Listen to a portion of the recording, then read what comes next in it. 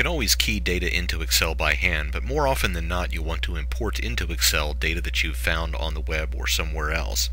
There are 4 file types that you're most likely to encounter when you need to do this sort of thing. The first is simply a comma-separated value file. And then you might find a table in an HTML page. You can also find text formatted as a table and then text formatted as a list. This video will show you how to deal with each of these and get each of them imported into Excel.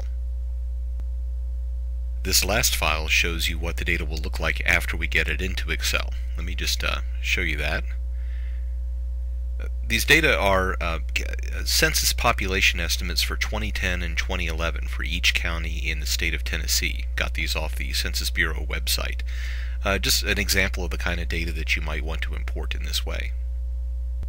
The goal here is to get the data into Excel in 3 columns. One column for the name of each county in Tennessee, another for the 2010 population estimate for that county, and another for the 2011 population estimate for that county.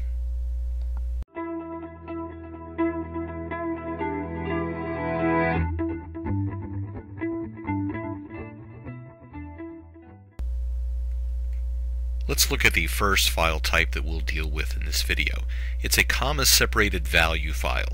And if I open one of these up in a Word editor like Notepad, what you see is that there's a row of information for each county in Tennessee, and the first row contains what will become the column headers. For example, here's the county column header and the first entry, Anderson County.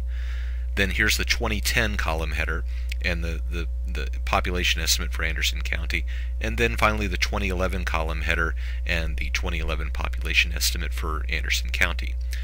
Now within each row in the file, these data points are separated by commas. That's where the file name comes from. It's a comma-separated value file. Now the great thing about comma-separated value files is that they import into Excel effortlessly. All you have to do is find the file, double-click on it, and it'll open straight into Excel with no problem whatsoever. It couldn't be any easier than that. Once the import is finished, choose File and Save As, and then from the Save As type box, choose Excel right there. And then you can change the name if you like. I'm leaving it the same here. And then click Save. What that does is that make sure that you've saved the data as an Excel file, not as a comma-separated value file. See, here's the file now that freshly added to our list.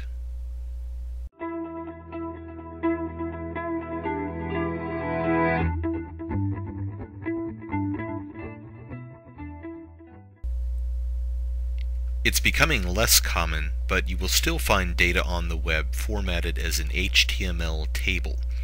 I have here in our list of files an HTML file that I'm just going to open in a web browser. This is Firefox.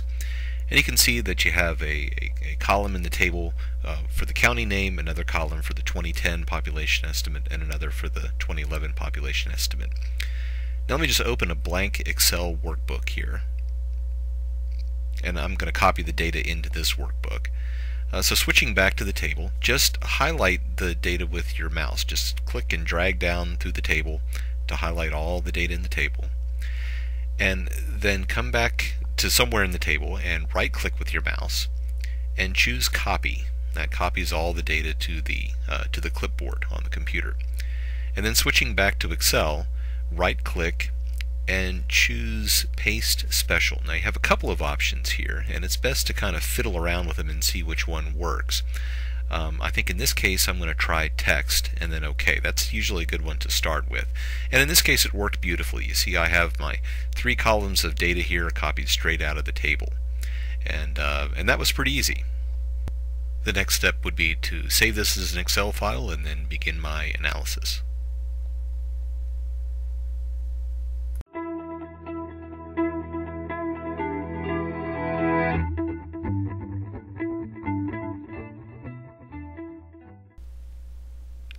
The next file format we'll deal with involves a plain text file that contains data that have been arranged into a table. Let me open this file up in Notepad, the text editor, to show you what I mean. So you can see that the county names and the population figures for 2010 and 2011 appear in columns. And between these columns are simply spaces. Whoever put this together took the time to put just the right space in between each column to separate them out nicely. So let's look at how you deal with this in Microsoft Excel. Begin by opening Excel, and then from the File menu, choosing, here we go, Open, and navigate to wherever the file is. I'm heading to the directory. The text file we're looking for won't be visible unless we tell Excel to show us all files instead of all Excel files, which is the default. When you change that, the file we're looking for becomes visible right here. Double click on it, and when you do, that text import wizard will open. Make sure that fixed width is selected here rather than delimited. Delimited is for importing comma-separated value files. Now, Excel will take a guess as to where it thinks the columns begin and end, and it guessed pretty well at the boundary between the first and second column, but you can see that it was incorrect in the boundary between the second and third column. You can just grab that line and move it over with the mouse, and now it's where it ought to be. And that looks pretty good if you scroll up and down through the file. If you find that you need to add another line where there isn't one, you can just click and insert one just like that. And you could grab it and move it around as well. If you made a mistake and you want to get rid of it, just click it with the mouse, grab it, and move it out of the area, and it'll disappear again. When you're all done, click Finish, and the data will be imported just like that. I'm going to stretch the columns out here, and everything looks like it should look. Great.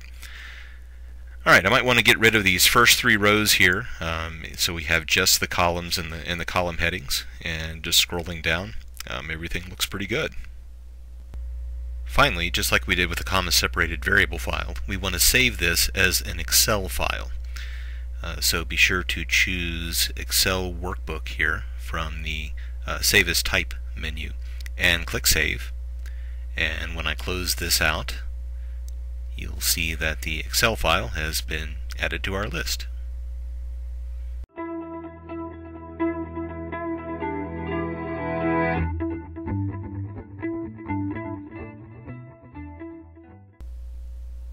Finally, let's look at some of the most difficult of all kinds of data files to import, and that would be data that is in a text file but is not organized as a table.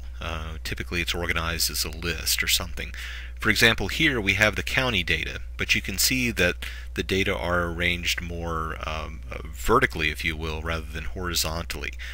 Each county name serves as kind of a heading for the record, and then you have a 2010 and a 2011 kind of subheading under that with the population estimates there.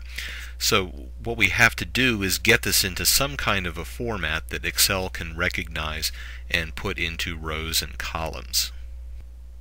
The precise strategy for doing that is going to be unique to each file depending on how the file is laid out. Fortunately, though, there are some general principles that I can introduce you to. If I open that same text file in Microsoft Word and click this icon, then I can see the formatting codes hidden in the document. Notice that each record begins with a double paragraph return.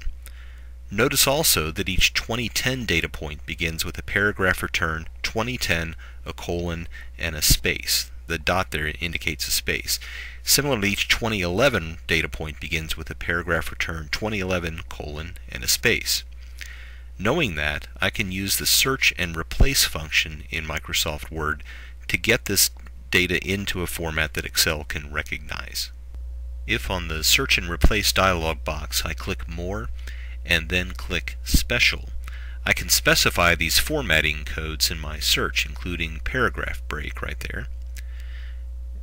Alright, so we have a paragraph break specified. Let's add, 2010 and then a colon and a space. Remember, that was the sequence of characters that introduced every 2010 record. And let's replace that with a comma. And if I click Replace All, look what happened in the file. I dismiss this box. Now, instead of that 2010 colon space, we just have a comma. So you see what we're doing? We're actually going to set this up as a comma-separated value file. Let's do the same thing for the 2011 information. We can keep everything the same as it is, just replace the 2010 with the 2011. Let's see, I think we're ready to go. Yeah, comma there. Click replace all and watch. Yeah.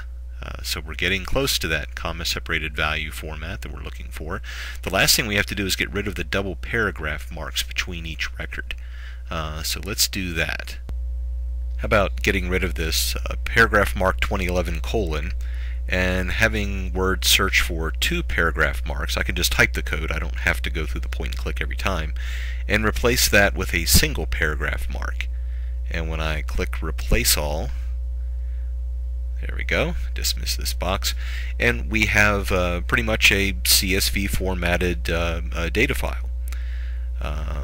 Let's see, how about getting rid of this 2-line header up here, just because it might cause trouble.